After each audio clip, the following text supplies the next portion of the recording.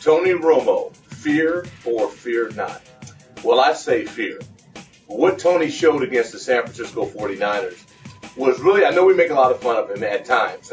I'm the guy who has said that he has competition anxiety.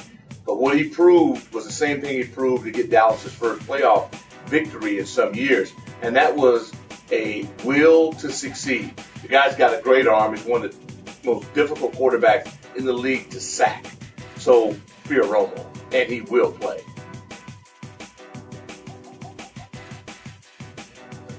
LaRon Landry, a.k.a. Dirty 30, to play or not to play?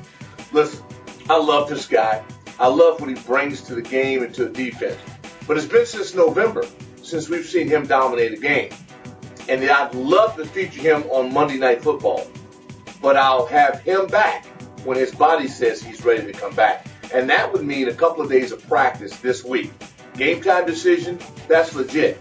Boy, can you imagine him blitzing, coming right up the gut, hitting Romo right in those, quote, ribs? I love the thought of it.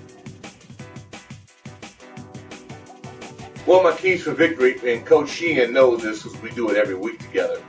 We can't turn the ball over.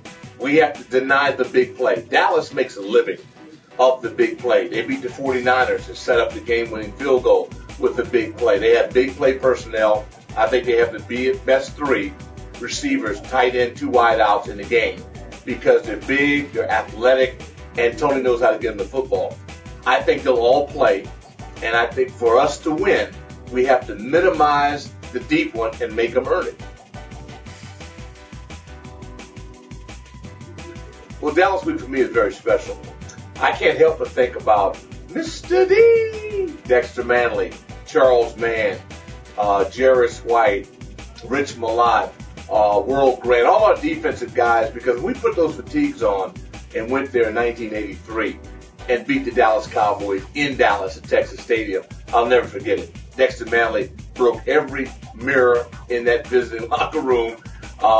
They had quite a mess to deal with after we went in, took care of business, and brought it back to the nation's capital.